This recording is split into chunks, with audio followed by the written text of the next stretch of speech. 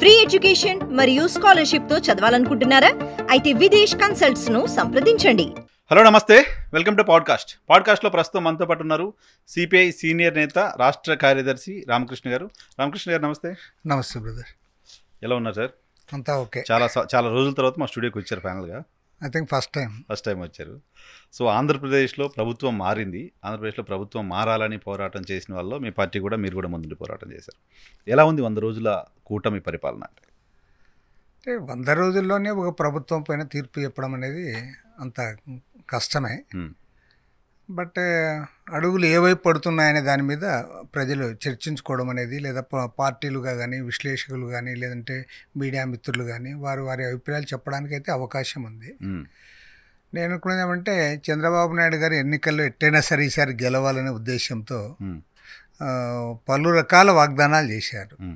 మరి అంటే వేరే ఎవరో కొత్తగా రాజకీయాల్లోకి వచ్చిన వ్యక్తి అలాంటి వాగ్దానాలు చేస్తే ఆయన తర్వాత కూడా చెప్పుకోవచ్చు, నేను అనుకోలేదు ఇంత కాస్ట్ అని, లేదంటే ఇంత ఖర్చు చేయాల్సి ఉంటుంది అని చెప్పవచ్చు. కానీ ఆయన అట్లా చెప్పడానికి లేదు. ఎందుకంటే సుదీర్ఘకాలం అది చెప్పాలంటే సుదీర్ఘకాలం రాష్ట్ర ముఖ్యమంత్రిగా పనిచేశారు. తర్వాత అంతకుముందు ఫైనాన్స్ మినిస్టర్గా కూడా పనిచేశారు. అంతేకాకుండా ప్రతిపక్ష నేతగా కూడా పనిచేశాడు. తర్వాత రాష్ట్ర ఆర్థిక పరిస్థితులు ఏ రకంగా ఉన్నాయో కూడా పూర్తి స్థాయిలో అవగాహన ఉన్న వ్యక్తి. కాబట్టి ఆయన అన్నీ ఆలోచించి చెప్పింటాడని ప్రజలు కూడా నమ్ముతారు.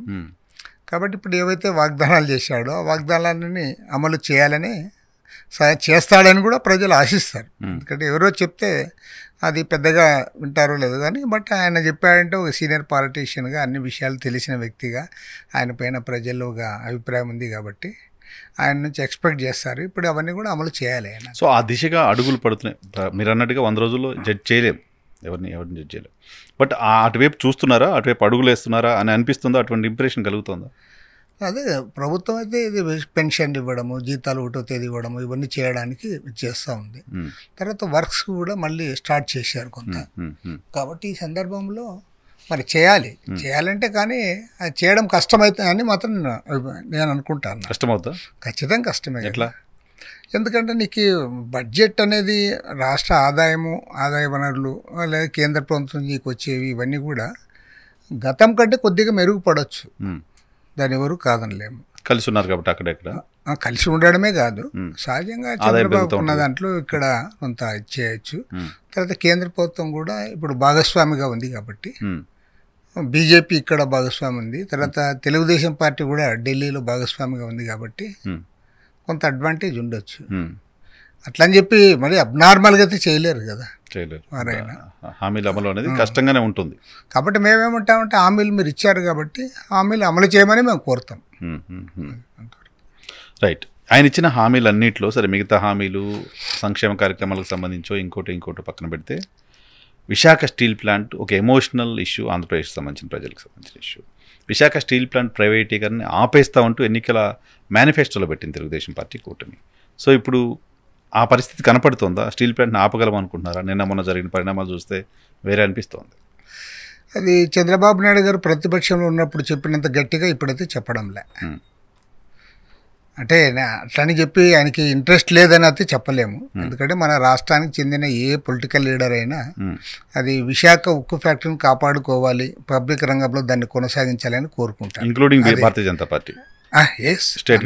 స్టేట్ లీడర్స్, ఈవెన్ బీజేపీ వారైనా, లేదా జగన్మోహన్ రెడ్డి అయినా, కాంగ్రెస్ అయినా, అన్ని పార్టీల వారు ఖచ్చితంగా ఇది పబ్లిక్ రంగంలో ఉండాలి.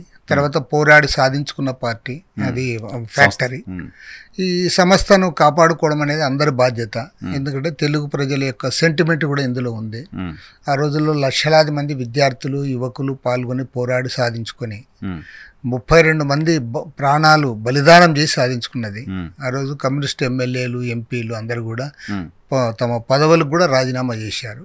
పెద్దలు బాబులాల్ గోపాలకృష్ణ గారు, తెన్నేటి విశ్వనాథం లాంటి వాళ్ళు, అదేవిధంగా కమ్యూనిస్ట్ నేతలు, ప్రముఖులందరూ కూడా ఆ రోజు రాజీనామాలు చేశారు. కాబట్టి ఏమంటే దాన్ని కాపాడుకోవాలనేది ప్రతి ఒక్కరికి ఉంటుంది. చంద్రబాబు కూడా ఉంటుంది, దాన్ని ఏమో మనం కాదని లేము. కానీ ఏమంటే ఇవాళ కేంద్ర ప్రభుత్వం ఒక పాలసీగా తీసుకొని దాన్ని ప్రైవేట్ పరం చేస్తున్న తరుణంలో దాన్ని గట్టిగా దాన్ని ఎదిరించి దీన్ని ఖచ్చితంగా పబ్లిక్ రంగంలో కొనసాగించాలనే దాన్ని ఆ వాణి వినిపించాలి. మరి నిన్న ఢిల్లీలో మాట్లాడతారని చెప్పి అంత మీడియా సంస్థలో కూడా వచ్చింది. ఉంటాడని కూడా అనుకుంటాం. కానీ అక్కడ నుంచి వాళ్ళు క్లారిటీ ఇవ్వకపోతే ఈయన క్లారిటీ ఇక్కడ చెప్పలేకపోతున్నాడు. వాళ్ళు ఇచ్చే పరిస్థితి వాళ్ళ పాలసీ నుంచి వాళ్ళు వెనక్కిపోయే పరిస్థితి కనపడడం లేదు. సెంట్రల్ గవర్నమెంట్ చాలా ఫర్మ్గా ఉన్నారు. వాళ్ళు ఇదే కాదు, మొత్తం పబ్లిక్ రంగాన్నంతా కూడా నిర్వీర్యం చేయాలి, ప్రైవేట్ పరం చేయాలి, అంబానీలు అదానీ లాంటి వాళ్ళకి కట్టబెట్టాలి. అసలు ఈ పబ్లిక్ రంగాన్ని వాళ్ళు ఒక పాలసీ పరంగానే సింపుల్, వాళ్ళు ప్రభుత్వం వ్యాపారం చేయడానికి లేదు అని చెప్తున్నారు. వాళ్ళు చాలా క్లియర్గా ఉన్నారు. బీజేపీ వాళ్ళు ఏనాడు కూడా ఈవెన్ ఎలక్షన్ టైంలో కూడా వాళ్ళు ఏనాడు చెప్పలే. ఆ బీజేపీతో కలిశాను కాబట్టి బీజేపీని ఒప్పిస్తానని చంద్రబాబు నాయుడు అనుకోవచ్చేమో తప్ప మరి వారు ఒప్పుకుంటారని అయితే నేనైతే అనుకోవడం. సో వాళ్ళు ఒప్పుకోకపోతే చంద్రబాబు నాయుడు గారి ముందు ఉన్న ఆప్షన్ ఏంటి? దాన్ని కాపాడుకోవడం కోసం ఏం చేయాల్సిన అవసరం ఉంది ఆంధ్రప్రదేశ్ లీడర్షిప్? ఇది చంద్రబాబు నాయుడు అనే కాదు, అందరూ ఆలోచించారు. ఎందుకంటే రాష్ట్ర వ్యాప్తంగా ఉన్న అన్ని రాజకీయ పార్టీలు, ట్రేడ్ యూనియన్స్, ప్రజా సంఘాలు అందరూ కూడా ముక్తకంఠంతో డిమాండ్ చేస్తున్నాం దీనికోసం దేనికోసం. కానీ చంద్రబాబు నాయుడు గారు ఏమంటే, చంద్రబాబు నాయుడు గారు ప్రతిపక్షంలో ఉన్నప్పుడు ఆయన చాలా స్పష్టంగా చెప్పాడు. ఆయన అవసరమైతే మా పార్టీకి సంబంధించిన ప్రజాప్రతినిధులందరూ కూడా మేము రాజీనామా చేస్తామని చెప్పాడు. ఎవరికి లెటర్ రాశారా? లెటర్ రాశారు. ఇది అది విశాఖ ఉక్కు పరిరక్షణ పోరాట కమిటీ కన్వీనర్కి అపోజిషన్ లీడర్గా ఉన్నప్పుడు ఆయన చాలా క్లియర్గా రాశాడు. అది 23/7/2023 నాడు. తర్వాత ఎన్నికల్లో కూడా చాలా క్లియర్గా చెప్పారు. ఇంకొక ఆశ్చర్యం ఏమంటే, తెలుగుదేశం పార్టీ గెలిచిన స్థానాల్లో అత్యధిక మెజారిటీ ఎక్కడొచ్చిందంటే గాజువాక్లోనే వచ్చింది. ఎక్కడైతే స్టీల్ ప్లాంట్ ఉందో, కార్మికులు ఉన్నారో అక్కడే వచ్చింది. అక్కడ గెలిచిన అతను తెలుగుదేశం పార్టీ రాష్ట్ర అధ్యక్షుడు కూడా. కానీ పాపం ఆయన అధ్యక్షుడు అయిన తర్వాత కూడా ఆయన స్పష్టంగా తన విధానాన్ని ప్రకటించాడు. అదే ఎన్నికలప్పుడు ఏదైతే చెప్పాడో అదే ఇప్పుడు కూడా చెప్తాను. కాబట్టి ఏమంటే ఇప్పుడు చంద్రబాబు నాయుడు గారు నిలబడాలి. ఆ లెటర్లో చాలా క్లియర్గా ఆయన చెప్పింది ఏమంటే, simultaneously it is imperative that the chief minister of Andhra Pradesh has to join, support and had the struggle from the four front. ఇది స్టీల్ ప్లాంట్ కోసం. ఇది అపోజిషన్ లీడర్గా ఉన్నప్పుడు రాశాడు. అంటే ముఖ్యమంత్రి గారు చేయాల్సిన పని గురించి. రెండోది ఏమన్నాడు, let me reiterate that the elected representatives of TDP are ready to resign for the cause of Visakha steel plant. నేను ఏంటంటే ఈ రెండు నిలబెట్టుకోవాల్సిన బాధ్యత అయింది. అంటే నేను రెండో విషయం నేను కూడా చెప్పడంలే, ఎందుకంటే వాళ్ళు రాజీనామా చేయాలని నేను చెప్పను. ఎందుకంటే మొన్న గెలిచిన వాళ్ళు పరిపాలన చేయాలని కోరుకుంటాం తప్ప వాళ్ళు రాజీనామా చేయాలని మేమేం కోరుకోవడం లేదు. కానీ ఆ ఫస్ట్ సెంటెన్స్ ఏదైతే చీఫ్ మినిస్టర్ వచ్చి ఫోర్ ఫ్రంట్లో నిలబడి దాన్ని కాపాడాలన్నాడు, as chief minister of Andhra Pradesh, as senior leader of Andhra Pradesh, దీనికి మాత్రం ఆయన స్టాండ్ కావాలి. ఇది మొదటి దానికి ఆయన స్టాండ్ కాకపోతే మాత్రం నేను ఫస్ట్ టైం చెప్తాన్నా, చంద్రబాబు నాయుడు మిగతావి ఎన్ని విషయాలు ఎన్నైనా చేయొచ్చు, లేదంటే మంచి చేయొచ్చు, ఇతర అనేక రకాల అభివృద్ధి కార్యక్రమాలు చేయొచ్చు, ఏం చేయొచ్చు. కానీ విశాఖ స్టీల్ ప్లాంట్ ఆయన హయాంలో ప్రైవేట్ పరం అయిందంటే మాత్రం చరిత్రహీనుడిగా మిగిలిపోతాడు. మిగతా విషయాలు ఎన్నెన్నో ఉండొచ్చు. ఆయన అమరావతి కట్టొచ్చు, లేదా పోలవరం కట్టొచ్చు, లేదా కొన్నిట్లో కొన్ని ల్యాప్సెస్ ఉండొచ్చు. కానీ అవన్నీ ప్రజలు వాటికి అదే చూస్తారు. కానీ పోరాడి సాధించుకున్న ఫ్యాక్టరీ మీరు ముఖ్యమంత్రిగా ఉండగా అది ప్రైవేట్ పరమైందంటే మాత్రం గ్యారంటీ చెప్తా నీకు పుట్టగతులు ఉండవు. ప్రొటెక్ట్ చేయాలి. రాజకీయ పార్టీలకి అందరికీ విశాఖ స్టీల్ ప్లాంట్ కావాలని ఉంటుంది. బట్ కన్వీనియంట్గా ఎవరికి వాళ్ళు వాళ్ళ అభిప్రాయాల్ని దాచేస్తున్నారో మార్చేస్తున్నారో తెలియదు. కావాలంటున్నారు పైకి, మార్చేయడంలే ఎవరు మార్చేదే లేదు. ఇప్పుడు నేననేది అంటే వీళ్ళు ఎవరు మార్చలే. ఈవెన్ జగన్మోహన్ రెడ్డి కూడా 5 ఏళ్ళు అధికారంలో ఉన్నాడు, కానీ గట్టిగా నిలదీయలేకపోయినాడు కేంద్ర ప్రభుత్వం దగ్గర, మాట్లాడలేకపోయాడు అంతే తప్ప జగన్మోహన్ రెడ్డి స్టాండ్ మార్చుకున్నాడని నేను చెప్పను. స్టాండ్ మార్చడంలే, వాళ్ళు ఏమంటే కండిషన్ పెట్టే పరిస్థితి ఉంటుంది కదా. జగన్మోహన్ రెడ్డి అయినా గతంలో చాలా సందర్భాల్లో భారతీయ జనతా పార్టీకి జగన్మోహన్ రెడ్డి మద్దతు అవసరమైన సందర్భంలో కండిషన్ పెట్టి ఉండొచ్చుగా. కానీ అదే కదా ఎందుకు పెట్టలేదంటే వాళ్ళు ఫ్రమ్ ద బిగ్ అట్లాంటి చంద్రబాబు నాయుడు అయినా అప్పుడప్పుడు బీజేపీ వాళ్ళతో డిఫర్ అయినాడేమో కానీ జగన్మోహన్ రెడ్డి ఏనాడు డిఫర్ కాలే. అంటే కలిసి కూడా లేడు, ఆల్ ద టైం వాళ్ళకి సపోర్ట్ చేస్తున్నాడు. కంపారిజన్ ఎందుకంటే ఇప్పుడు చెప్తుంది, చంద్రబాబు నాయుడు జగన్మోహన్ రెడ్డి రెండు పార్టీలు కూడా నరేంద్ర మోడీ ప్రభుత్వానికి ప్రతి దశలో వాళ్ళకి సపోర్ట్ చేసినాయి. ఒక దశలో 1 year పాటు లేదా 6 నెలల పాటు చంద్రబాబు నాయుడు బయటకు వాళ్ళని వ్యతిరేకించాడు. అట్లాంటి పాపం వాళ్ళకి పూర్తి స్థాయిలో సపోర్ట్ చేసింది జగన్మోహన్ రెడ్డి. ఎక్కడ కూడా ఒక్క అంశంలో వాళ్ళు వ్యతిరేకించలే. అయినా కూడా స్టీల్ ప్లాంట్ విషయంలో వాళ్ళు ఒప్పించలేకపోయాడు. ఇప్పుడు same age with Chandrababu Naidu గారు. చంద్రబాబు నాయుడు గారు ఇవాళ ఇక్కడ బీజేపీకి సీట్లు ఇచ్చి వాళ్ళు గెలిపించాడు. బీజేపీతో లేకపోతే ఇంకా గెలిచి ఉండదు. ఇప్పుడు ఆ 3 పార్లమెంట్ సీట్లు పోవడానికి కారణం బీజేపీకి ఇవ్వడమే. Everybody no seat. తిరుపతిలో 7 అసెంబ్లీ సెగ్మెంట్స్ ఉంటే అన్ని గెలిచారు వీళ్ళు. అది అంత పెద్ద పెద్ద మెజార్టీలతో గెలిచారు. 1,90,000 మెజార్టీ ఉంది మొత్తం ఆ పార్లమెంట్ సెగ్మెంట్లోనే. కానీ 14,000 ఓట్ల తేడాతో వైఎస్ఆర్ కాంగ్రెస్ పార్టీ ఎంపీ గెలిచింది. కారణం ఏమంటే ఆడు బీజేపీ క్యాండిడేట్ కావడమే. బీజేపీకి పోకపోతే ఆటోమేటిక్గా జనసేన అయినా తెలుగుదేశం అయినా గెలిచిండే వాళ్ళు. కాబట్టి ఏమంటే ఇవాళ కేంద్రంలో వాళ్ళతో పాటు అధికారంలో ఉన్నాడు. వాళ్ళకి ఇక్కడ సీట్లు ఇచ్చి వాళ్ళని అధికారంలో ఇక్కడ పెట్టుకున్నాడు. ఇప్పుడు మరి గట్టిగా ఆడ మాట్లాడాలి. చంద్రబాబు నాయుడు గారు కన్వీనియంట్గా దాన్ని ఏదో అదొక లాస్ట్ పాయింట్ మాదిరి మాట్లాడితే ఉపయోగం లేదు. అసలు రాజకీయ పార్టీలు ఆయన మాట్లాడాలని డిమాండ్ చేయడం కూడా కరెక్ట్ కాదు. ఆయన మాట్లాడే పరిస్థితి ఏముంది అక్కడ? దాన్ని కాపాడుకోవాలంటే ఫైట్ చేయడం తప్ప మాట్లాడే పరిస్థితి లేదేమో. మీరు చెప్తున్నట్టుగా central government already taken decision కదా, ఓన్లీ స్టీల్ ప్లాంట్ కోసం తీసుకున్న డెసిషన్ కదా. వాళ్ళు ఫర్మ్గా కేంద్ర ప్రభుత్వంగా ఒక నిర్ణయం తీసుకున్నారు. ఎక్కడైనా అది వర్తిస్తుంది. దాన్ని కాపాడాలంటే ఎబోవ్ వాళ్ళ అన్నిటికంటే పెద్ద ఉద్యమం ఏదో ఉండాలి. ఉద్యమం కొనసాగింది కాబట్టి ఇన్నాళ్ళు ఆగింది. లేకపోతే అది ఏనాడు వాళ్ళ పాలసీని ఇంప్లిమెంట్ చేసిండే వాళ్ళు. ఇవాళ రాజకీయ పార్టీలు ఈ మాత్రమైనా మాట్లాడుతున్నాయంటే కూడా ఉద్యమమే కారణం. అదేవిధంగా తెలుగు ప్రజల యొక్క వాంఛ అది. దాన్ని కూడా ఆ సెంటిమెంట్ కూడా కాదని లేక ఇది చేస్తాను. అందుకని నేను అనేది ఏమంటే ఇప్పుడు చంద్రబాబు నాయుడు గారు దీన్ని ఒక ప్రధానమైన అంశంగా ఎట్లయితే అమరావతి రాజధాని విషయంలో, పోలవరం విషయంలో ఒక స్టాండ్ తీసుకొని మీరు చేస్తున్నారు, విశాఖ స్టీల్ ప్లాంట్ విషయంలో కూడా దానితో సమానంగా దీన్ని చూడాలి. నేను గ్యారంటీ చెప్తా, విశాఖ స్టీల్ విషయం మాత్రం అది మామూలు ఒక కార్మికులకు సంబంధించింది, ఒక స్టీల్ ఫ్యాక్టరీ వాళ్ళకి సంబంధించింది మాత్రమే కాదు, రాష్ట్ర వ్యాప్తంగా ప్రజలందరూ సెంటిమెంట్ అది. దాన్ని కాదనే లేదు. So what kind of agitation అంటే ఏ పోరాటం చేయాలి చంద్రబాబు నాయుడు గారు? లీడ్ చేయాలంటే ఏంటి లీడ్ చేయాలి? ఎలా లీడ్ చేయాలి? అఖిలపక్షాన్ని తీసుకెళ్లాలా? ధర్నా చేయాలా? రాజీనామా చేయాలా? ఏం చేయాల్సిన అవసరం ఉంది? అదే అన్ని రకాలుగా. నిన్న మీకు మీ వీడియో కూడా ప్లే చేస్తాను నేను. చంద్రబాబు నాయుడు గారు మాట్లాడింది వింటే అది మీరు ప్లే చేస్తాను. ఆయన ఏమంటాడు, దీనికి మైండ్స్ లేవు, ఈవెన్ గవర్నమెంట్ తీసుకోకపోతే డబ్బులు ఇచ్చే పరిస్థితి లేదు, ఇస్తే 1,000 కోట్లు 2,000 కోట్లు ఇస్తారేమో, అలా కూడా కాదు, సెయిల్లో కలపడానికి మళ్ళీ రకరకాల అబ్జెక్షన్స్ ఉన్నాయి, ప్రాబ్లమ్స్ అన్నీ ఆయన చెప్తున్నారు. సేమ్ టైం ఆయన హానెస్ట్గా ఉన్నది ఏదో మాట్లాడుకోవాలి కదా అంటున్నారు. దాన్ని యాక్సెప్ట్ చేయాలి, డెఫినెట్గా ఉన్న ఫ్యాక్ట్ అయితే మాట్లాడుకోవాలి కదా. సో మరి ఇంకేంటి ఆప్షన్? దానికి ఆప్షన్ ఏం లేదు. క్యాపిటివ్ మైన్స్ ఇచ్చిన, వర్కింగ్ క్యాపిటల్ ఇచ్చినా ఓకే. మైన్స్ లేవు అంటున్నారు. మైన్స్ ఇవ్వండి అనే డిమాండ్ కదా చేయాలి. అదే మరి మైన్స్ ఇప్పించుకోవాలి. అందరికి ఇస్తా ఉన్నావు మైన్స్, వీళ్ళకి ఎందుకు ఇవ్వవు? అందులో దానికి పెద్ద బ్రాండ్ ఇమేజ్ ఉంది. టాటా స్టీల్ కంటే కూడా దీనికే బ్రాండ్ ఇమేజ్ ఉంది. తర్వాత వర్కింగ్ క్యాపిటల్ ఇవ్వు, వర్కింగ్ క్యాపిటల్ ఇప్పించి నువ్వు క్యాపిటివ్ మైన్స్ ఇస్తే ఓకే. లేదంటే సెయిల్లో విలీనం చేయి. సెయిల్లో విలీనం చేస్తే సెయిల్లో అన్నిటితో పాటు ఉంటుంది. సెయిల్కి ఎట్లా ఉన్నాయి కదా క్యాపిటివ్ మైన్స్, వాళ్ళకి మైన్స్ ఉన్నాయి, తర్వాత వాళ్ళకి పరిశ్రమలు ఉన్నాయి. కాబట్టి దాంట్లో ఇది కూడా ముందుకు సాగుతుంది. తర్వాత దీనికి దాదాపు 2 లక్షల కోట్ల రూపాయలు విలువైన ప్రాపర్టీస్ ఉన్నాయి. మరి నీకు అడ్డం ఏముంది? కానీ ఆ పరిస్థితి కనపడుతుంది రామకృష్ణ గారు. 4,000 మంది కాంట్రాక్ట్ కార్మికుల్ని తొలగించారు ప్రస్తుతం విశాఖ స్టీల్ ప్లాంట్ నుంచి. క్లియర్ కదా. 100 మంది పర్మనెంట్ ఎంప్లాయీస్ని వేరే ఎక్కడికో డెప్యుటేషన్ పైన పంపించారు. క్లియర్ కదా. ఆల్రెడీ 500 మంది ఎంప్లాయీస్ అవసరం ఉంది విశాఖ స్టీల్ ప్లాంట్కి. నాకున్న నాలెడ్జ్ ప్రకారం అవసరం ఉంది. కొత్త ఉద్యోగాలు ఖాళీగా ఉన్నాయి. అవి వదిలేసి ఉన్న ఎంప్లాయీస్ని, పర్మనెంట్ ఎంప్లాయీస్ని బయటికి పంపించడం, 4,000 మంది కాంట్రాక్ట్ ఉద్యోగులను తొలగించడం, వాట్ కైండ్ ఆఫ్ ఇండికేషన్? ఇందులో సెంట్రల్ గవర్నమెంట్కి పూర్తి క్లారిటీ ఉంది. ఏది ఏమైనా దాన్ని ప్రైవేట్ పరం చేయాలనే ఉద్దేశంతోనే వాళ్ళు ట్రాన్స్ఫర్స్ పెట్టారు. నెంబర్ 2 కాంట్రాక్ట్ లేబర్ని అందరూ కూడా తొలగించడానికి ప్రయత్నం చేశారు. నెంబర్ 3 వారికి హెచ్ఆర్ఏ ఉంటే దాన్ని తగ్గించారు. తర్వాత వాళ్ళకి ఎలక్ట్రిసిటీ బిల్స్ పెంచారు. అంటే అన్ని రకాలుగా హెరాస్ చేయాలని చూస్తున్నారు.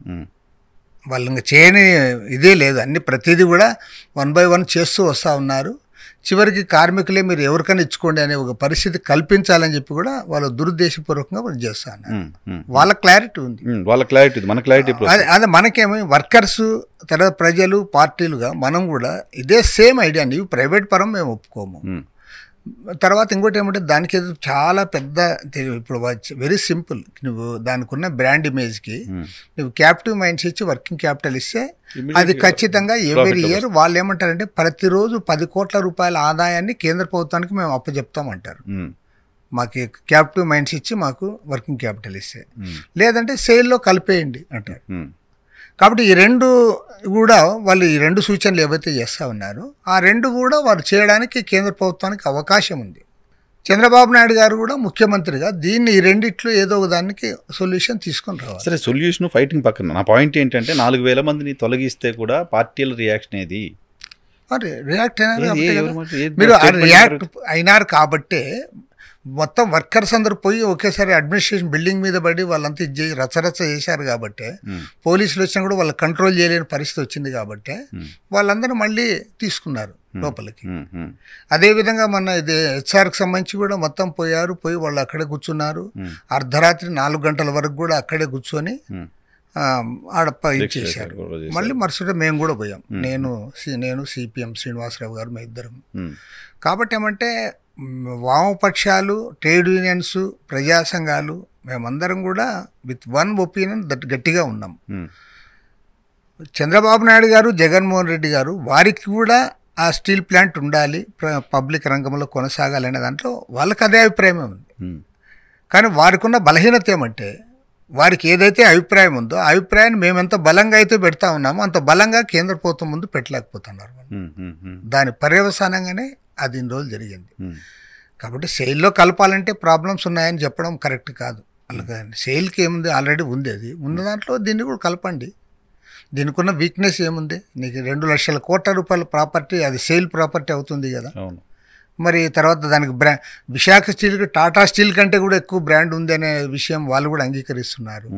తర్వాత ఏమంటే భారతదేశంలో ఈ స్టీల్ కావాలి, ఈ స్టీల్ ప్రొడక్షన్గా పెంచాలి అనేది కూడా సెంట్రల్ గవర్నమెంట్ యొక్క నీడ్ పెరిగింది. తర్వాత వాళ్ళు ఒప్పుకుంటా అన్నారు కూడా మన దేశంలో ఇంకా ఉత్పత్తి ఎక్కువ చేయాలనేది కూడా.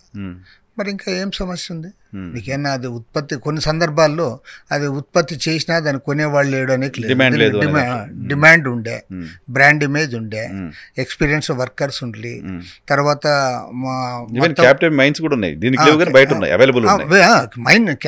ఉన్నాయి ఇవ్వాలనుకుంటే నువ్వు వేరే వాడికి ఇస్తావు. తర్వాత వేరే పరిశ్రమలకి దీనికి ఉన్న మరింత అడ్వాంటేజ్ ఏమంటే దీనికి బొగ్గు కానీ ఇంకోటి కానీ అంతా కూడా సముద్ర మార్గం ద్వారా వారు తెచ్చుకోవడానికి అవకాశం ఉంది. మిగతా వాళ్ళకి ఏమి, వాళ్ళు ఇక్కడ దించుకొని ఇక్కడ నుంచి మళ్ళీ తీసుకొని పోవాలి. దాదాపు 400-500 కిలోమీటర్లు మళ్ళీ ట్రైన్లో తీసుకొని పోవాలి. వీళ్ళకి అవసరం లేదు, వీళ్ళకి అక్కడే దిగుతుంది. కాబట్టి ఏమంటే అన్ని రకాల అడ్వాంటేజ్ ఉన్నది. దీన్ని మనం కోల్పోవడం అంటూ. సో మీరు ఒక భరోసా ఇవ్వగలరా విశాఖ స్టీల్ ప్లాంట్ ప్రజలకి మాత్రమే కాదు, మొత్తం ఆంధ్రప్రదేశ్ ప్రజలకి విశాఖ స్టీల్ ప్లాంట్ని మేము కాపాడగలం, ప్రభుత్వాలపైన ఒత్తిడి తేగలం, ఆపుతామనే భరోసా ఇవ్వగలరా? ఇది కార్మికుల యొక్క, ప్రజల యొక్క పోరాటం మీద ఆధారపడి ఉంటుంది తప్ప ఇది ఎవరి భరోసా మీద ఆధారపడలేదు. ఈవెన్ చంద్రబాబు నాయుడు గారి భరోసా మీద కూడా ఆధారపడలేదు. ఎలా మరి? అదే అందుకే నేను చెప్తున్నా. ఎందుకంటే ఇది ఖచ్చితంగా ఈ ప్రజలు, కార్మికులు అందరూ కూడా విత్ వన్ వాయిస్ ఇది ఉండి తీరాల్సిందే అని అంటే తప్ప కాదు. ఎందుకంటే ఇవాళ అవునన్నా కాదన్నా ఇది policy decision by the central government. ఇవాళ కేంద్రంలో బీజేపీ అధికారంలో ఉంది. తర్వాత వారికి నిన్న హర్యానా ఎలక్షన్లో ఓడిపోయింటే ఇంకా కొద్దిగా బాగానే ఉండేది. వాళ్ళు మళ్ళీ హర్యానాలో గెలిచారు. మొన్న ఎలక్షన్లో వాళ్ళకి 60 సీట్లు తగ్గిపోవడం వలన కొద్దిగా తెలుగుదేశానికి, జేడీయూ ఇట్లా పార్టీలు కొద్దిగా విలువ ఉంది ఎన్డీఏ కూటమిలోని పార్టీలకి. లేకపోతే వీళ్ళని కూడా ఎవరు మాట్లాడించిండే వాళ్ళు కాదాడ.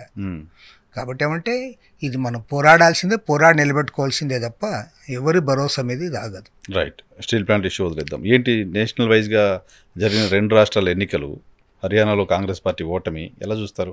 కాంగ్రెస్ పార్టీ ఓటమి అంటే కాదు, బీజేపీ మళ్ళీ గెలిచేది. అది ఎవరు మరి ఊహించలే.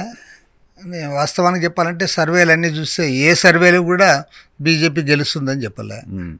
మరి ఇవాళ జయరాం రమేష్ గారు ఈ ఫలితాలపైనే ఆయన అనేక అనుమానాలు కూడా వ్యక్తం చేశాడు, కాంగ్రెస్ పార్టీ సీనియర్ లీడరు. కాబట్టి ఏమంటే దీనిపైన చర్చ జరగాలి దేశమంతటా.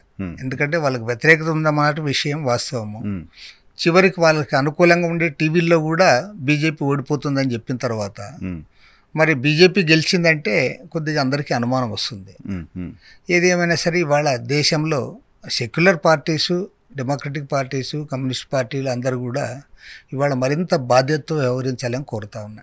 ఎందుకంటే ఇవాళ అందరూ కూడా ఐకమత్యంగా ఉంటే తప్ప ఈ బీజేపీ భూతాన్ని ఎదుర్కోవడం అనేది సాధ్యం కాదు. నేను నా నాలెడ్జ్ ఉన్న ప్రకారం ఎలక్షన్ అయిపోయిన తర్వాత, ఎన్నికల రిజల్ట్ వచ్చిన తర్వాత రాజకీయ పార్టీ, ఓడిపోయిన పార్టీ బయటకు వచ్చి మేము ప్రజా తీర్పుని గౌరవిస్తున్నాం, ఫలితాలపైన సమీక్ష చేసుకుంటాం, మళ్ళీ జనాల్లోకి వెళ్తాం అని చెప్తుంటారు. ఫస్ట్ టైం రాజకీయ పార్టీ హర్యానాలో కాంగ్రెస్ పార్టీ ఈ తీర్పుని మేము అంగీకరించట్లేదు అని చెప్తుంది. ఫస్ట్ టైం అనుకుంటా, మేము అంగీకరించట్లేదు తీర్పుని, ఇది ట్యాంపర్ జరిగింది అని చెప్తుంది. ఇది ట్యాంపర్ జరిగే అవకాశం అయితే ఉంది అనేది గత ఎలక్షన్లప్పుడు కూడా చెప్పారు. ముఖ్యంగా ఈవీఎంస్ పైన చెప్పారు, ఎన్నికల ఫలితాలపైన కూడా చెప్పారు. మరి అది ఈవీఎంల పైన ఎలక్షన్ జరిగేటప్పుడు మాత్రమే చర్చ జరుగుతుంది, మిగతా కాలంలో చర్చ జరగట్లేదు. అదొకటి చాలా బాధాకరం. ఎందుకంటే ఈవెన్ అభివృద్ధి చెందిన దేశాల్లోనే వాడు పేపర్ బ్యాలెట్ పెట్టుకుంటే మనలాంటి వెనుకబడిన దేశంలో ఇప్పటికి కూడా 30%, 40% అసలు సరిగ్గా చదువు రాని వాళ్ళే ఉన్న దేశం ఇది. మరి ఇలాంటి దేశంలో పేపర్ బ్యాలెట్ ఎందుకు పెట్టుకోకూడదు? కాబట్టి పేపర్ బ్యాలెట్ పెట్టుకోవాలి. అప్పుడు కనీసం ఇది అనడానికి కూడా అవకాశం కొద్దిగా తక్కువ ఉంటుంది. రెండోది ఏమంటే ఇప్పుడు ఏదైనా చేయగలడు మోడీ అనేది ఒకటి దేశంలో జనం నమ్ముతున్నారు. అది మీడియా వారు కానీ, రాజకీయ నాయకులు కానీ అందరు కూడా. ఆయన శైలి కూడా అట్లే ఉంటుంది. నరేంద్ర మోడీ శైలి చూస్తా అంటే నీవు అసలు ఆయనకి ఎవరైతే వ్యతిరేకంగా ఉంటారో వారు ఎంత పెద్దవారైనా వాళ్ళు వదిలిపెట్టండి, వాళ్ళు తీసుకుని పోయి జైల్లో పెట్టగలుగుతున్నాడు. ఢిల్లీ ముఖ్యమంత్రిని, ఉప ముఖ్యమంత్రినే వాళ్ళు 6 నెలల పాటు, సంవత్సర కాలం పాటు జైల్లో పెట్టారంటే మరి నిజంగా చెప్పాలంటే అది వాళ్ళు ఒక కృతనిశ్చయంతో దురుద్దేశపూర్వకంగా దాన్ని చేయాలని చేసింది తప్ప మరొకటి కానే కాదు. అందరికీ తెలిసి ఎంతో అతను అంత కరప్ట్ పాలిటీషియన్ కాదని. మేము ఆయన కమ్యూనిస్ట్ కాకపోయినా, ఆయన వేరే పార్టీ అయినా కూడా అరవింద్ కేజ్రీవాల్ అంటే కరప్షన్కి వ్యతిరేకంగా అతను పోరాడి ఒక పార్టీ పెట్టి ఢిల్లీలో 2 బలమైన శక్తులు ఉన్న దగ్గర కాంగ్రెస్ బలంగా ఉంది, అదేవిధంగా బీజేపీ బలంగా ఉంది. అలాంటి చోట ఆయన గవర్నమెంట్ ఏర్పాటు చేసుకొని పరిపాలన చేశాడు. ఆయన పరిపాలన కూడా కొద్దిగా ప్రజలు ఆమోదించారు. విద్యారంగాన్ని, వైద్య రంగాన్ని కొంత ప్రభుత్వాన్ని ఇచ్చారు. తర్వాత అతను పని కూడా చేశాడు. ఢిల్లీ ప్రజలకు కూడా అతను అట్లా వాడినే తీసుకుని పోయి 6 నెలలు జైల్లో పెట్టాడు. అంతకుముందు ఉప ముఖ్యమంత్రిని 1 సంవత్సర కాలం జైల్లో పెట్టారు. అంటే మాకు వ్యతిరేకంగా ఉంటే ఎవరిని వదిలిపెట్టామని ఇది. తర్వాత తమకు అనుకూలంగా ఉంటే వాడు ఎన్ని తప్పులు చేసినా వాళ్ళు లేదా వాళ్ళ కండువా కప్పుకుంటే వాడు పునీతుడైపోతాడు. అన్నీ అసలు పునీతుడైపోతాడు అంతే. వాడి గురించి ఏమీ అనరు. తర్వాత మళ్ళీ వాళ్ళకి బీజేపీలో టికెట్లు కూడా ఇస్తారు. టికెట్లు ఇచ్చి వాళ్ళని మళ్ళీ పక్కన కూర్చోబెట్టుకుంటారు. కాదు, మీరు 2018, 19 ఎన్నికల సమయంలో అనుకుంటా దాదాపు ఒక 17 రాజకీయ పార్టీలు బ్యాలెట్ మళ్ళీ తీసుకురావాలి అంటూ ఎలక్షన్ కమిషన్ కలిసారు, ఇంక్లూడింగ్ కమ్యూనిస్ట్ పార్టీ. 22 రాజకీయ పార్టీలు 17 2019 ఎలక్షన్ ముందు ఇచ్చారు. ఈవెన్ చంద్రబాబు నాయుడు గారు కూడా కలిసి, చంద్రబాబు నాయుడు గారు కూడా ఉన్నారు. సో ఎందుకు బ్యాలెట్లకు సంబంధించి ఆ టైంలో ఇచ్చి కలిసి తర్వాత మళ్ళీ వదిలేశారు ఈ పార్టీలని? బ్యాలెట్ కావాలనే ఫైట్ ఎందుకు చేయలేకపోయి? అది కంటిన్యూ చేయడంలే. ఎప్పుడైతే ఎలక్షన్లు వస్తున్నాయో ఎలక్షన్లప్పుడు చెప్తా అన్నారు, అది ఫలితాల విషయం కూడా కొద్ది రోజులు మాట్లాడుతూ ఉన్నారు. ఆ తర్వాత మళ్ళీ దాన్ని కంటిన్యూ. అసలు ఎన్నికల సంస్కరణలు తేవాలి ఇవాళ భారతదేశంలో. నిజానికి చెప్పాలంటే భారతదేశంలో ఇప్పుడు జరుగుతున్న ఎలక్షన్లు చూస్తూ ఉంటే రాబోయే రోజుల్లో సామాన్యులకి ఇందులో ఏమి స్థానం ఉండదు. ఇంకో కొంత మనం ఏమనుకుంటున్నామంటే కనీసం పొలిటికల్ పార్టీస్ లీడర్స్ వాళ్ళకేదో ఉంది అని అనుకుంటాను. ఇంకా కొద్ది కాలం పోయిన తర్వాత, ఇంకో దశాబ్ద కాలం తర్వాత వాళ్ళది కూడా ఏముండదు. వాళ్ళు కూడా కీలుబొమ్మలు అవుతారు. ఖచ్చితంగా. ఎందుకంటే కార్పొరేట్స్ వాళ్ళు డబ్బు స్పాన్సర్ చేస్తున్నారు. తర్వాత వాళ్ళు ఆల్రెడీ చెప్తా అన్నారు మీరు ఇట్లా రేపొద్దున. తర్వాత గెలిచిన వాళ్ళకు కూడా వాడు ఎంపీలు గెలవని, ఎమ్మెల్యేలు గెలవని, వాళ్ళు ఏ పార్టీలో గెలవని, వారు ఏం చేస్తున్నారంటే వాడు ఇప్పుడు కనీసం ఒక పార్టీకి వాడు సపోర్ట్ చేస్తున్నాడు, ఆ పార్టీకి మాత్రమే డబ్బు పెడుతున్నాడంటే ఓకే, వాడు అనుకూలంగా ఉన్నాడు. ఇంకొక అపోజిషన్ ఉంది, వాళ్ళు వ్యతిరేకిస్తారు, లేదా వీళ్ళు అధికారంలోకి వచ్చారు వీళ్ళు వ్యతిరేకిస్తారు. వాడు అట్లా కాదు, అందరికీ ఇస్తారు. ఎవరు వచ్చినా మా కోసం పనిచేయాలి వారికి.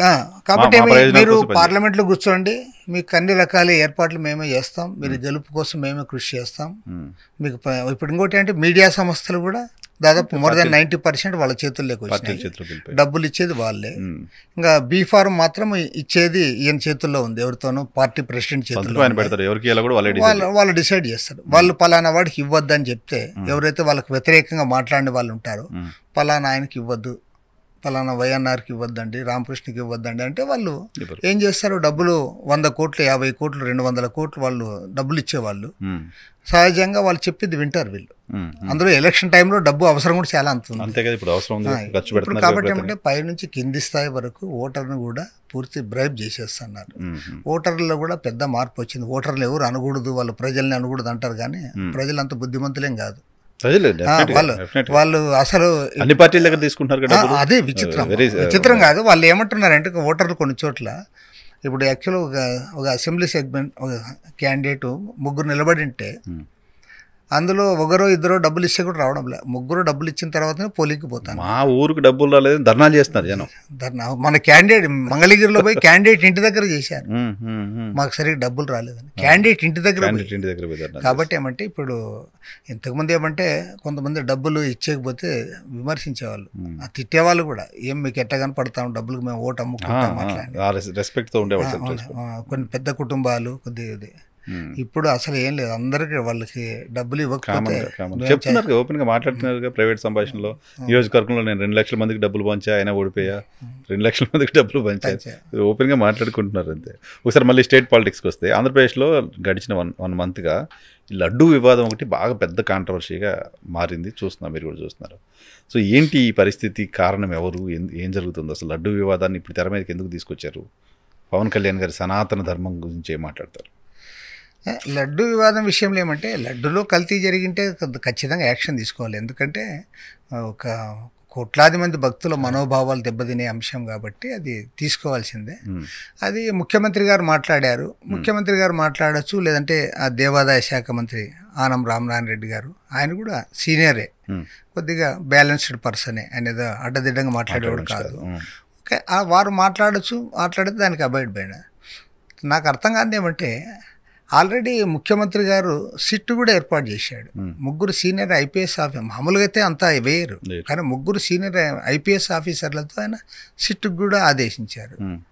వారు విచారణ జరుపుతూ ఉన్నారు. దాంట్లో ఎవరైతే దాంట్లో ఇన్వాల్వ్ అయినారో వాళ్ళపైన యాక్షన్ తీసుకోవచ్చు. అసలు మొత్తం ఆంధ్ర రాష్ట్రంలో మంత్రులందరూ అదే స్టేట్మెంట్లు, ఎమ్మెల్యేలంతా అదే స్టేట్మెంట్లు, అధికార ప్రతినిధులు అదే స్టేట్మెంట్లు. దానికి మతాన్ని పులమడం, కులాన్ని తీసుకురావడం, అన్ని రకాలు ఇది కరెక్ట్ కాదు. ఇంకా ఉప ముఖ్యమంత్రి పవన్ కళ్యాణ్, ఆయన ఉప ముఖ్యమంత్రి పని చేయమంటే ఆయన ఒకేసారి నేను మెట్లు గడుగుతా, 11 రోజులు దీక్ష ఎవరు ఏమన్నారు, నీవేం తప్పు చేయలే, జనసేన పార్టీ ఇందులో ఏ తప్పు లేదు. రెండోది మీ గవర్నమెంట్ తప్పు ఉందని మీరు చెప్పడంలే, పోయిన గవర్నమెంట్లో తప్పు జరిగింది అంటున్నారు కానీ ఈ గవర్నమెంట్లో తప్పు జరగలే, మరి మీరెందుకు ప్రాయశ్చిత్తం చేసుకుంటున్నారు? నాకు అర్థమే కదా. ప్రాయశ్చిత్తం నేనేదో తప్పు చేసి నేను ప్రాయశ్చిత్తం చేసుకుంటా, అంతేగాని నువ్వు పోయిన గవర్నమెంట్లో తప్పు జరిగితే నీవెందుకు ప్రాయశ్చిత్తం చేసుకుంటా అన్నావు? అది ఒకటి. తర్వాత అక్కడ ఆయన పోయిచ్చిన తర్వాత కింద మీటింగ్ పెట్టి సనాతనవాదము నేను దానికోసం పుట్టాను నేనైతే అంత సీరియస్గా తీసుకోలే. ఎందుకంటే మీరు పవన్ కళ్యాణ్ స్టేట్మెంట్లన్నీ చూస్తే పవన్ కళ్యాణ్ అంత గొప్ప కమ్యూనిస్ట్ లేడు, పవన్ కళ్యాణ్ అంత గొప్ప మానవతావాది లేదు, పవన్ కళ్యాణ్ మాదిరి సెక్యులర్ లేడు, పవన్ కళ్యాణ్ మాదిరి కులం వద్దు అనేవాడు లేడు, అన్నీ ఆయన స్టేట్మెంట్ సనాతనవాది కూడా లేడు. కాబట్టి దీంట్లో ఏది రియల్ అంటే ఏ సినిమాలో ఏ వేషం వేస్తే అది అంతే. కాబట్టి అంత పెద్ద సీరియస్గా తీసుకొని, ఎందుకంటే Pawan Kalyan himself is a secular, I can say. వాళ్ళ ఫ్యామిలీ సెక్యులర్. పాపం ఆయనే చెప్పాడు, ఆయనకి ఇప్పుడున్న భార్య కూడా క్రిస్టియను, ఆయన పిల్లలు క్రిస్టియన్ అని ఆయన ఒప్పుకుంటున్నాడు. కాబట్టి ఇంకా ఆయన సెక్యులరే, కుటుంబము సెక్యులరే. వాళ్ళ పార్టీ ఏమనంటే జనసేన పార్టీలో కూడా 99% ఎవరో ఒకరు ఉంటే చెప్పొచ్చు, కానీ 99% మంది వాళ్ళు సెక్యులర్ పీపులే. నాదెండ్ల మనోహర్ గారితో పాటు అందరూ, దుర్గేష్ కూడా కాంగ్రెస్ నుంచి వచ్చినవాడు, ఇప్పుడున్న మినిస్టర్, అందరు కాంగ్రెస్ కరెక్ట్. కాబట్టి వాళ్ళందరూ సెక్యులరే. ఇంకా దీంట్లో సనాతనవాదం ఎక్కడుంది?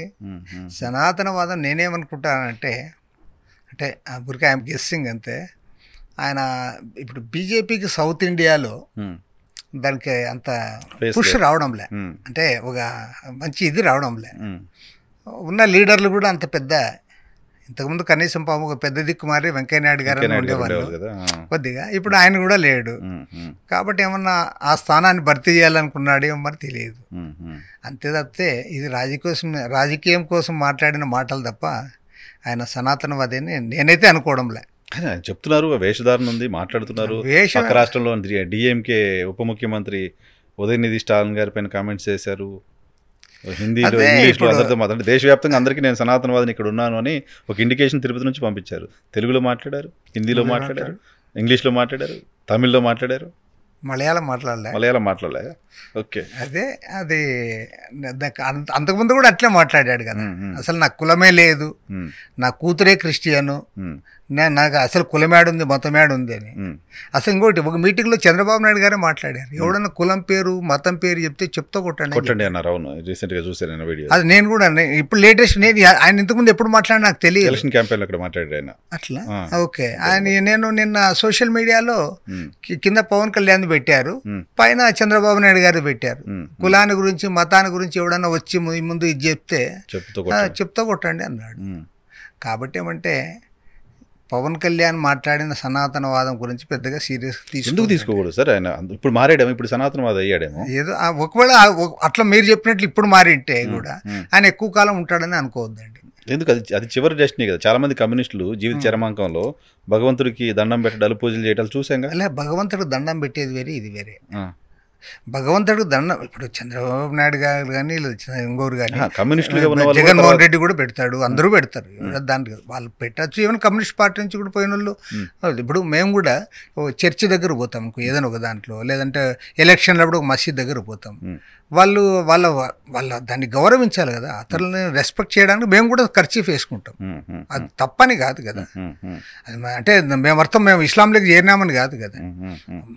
మేము హేతువాదులు అయినప్పటికీ ఇతరుల యొక్క మనోభావాలను గౌరవించడం కోసం మేము అది చేయొచ్చు, అంతేగాని ఈ సనాతనవాదం అనేది ఆయనకి ఏదో తెలిసి మాట్లాడతాను.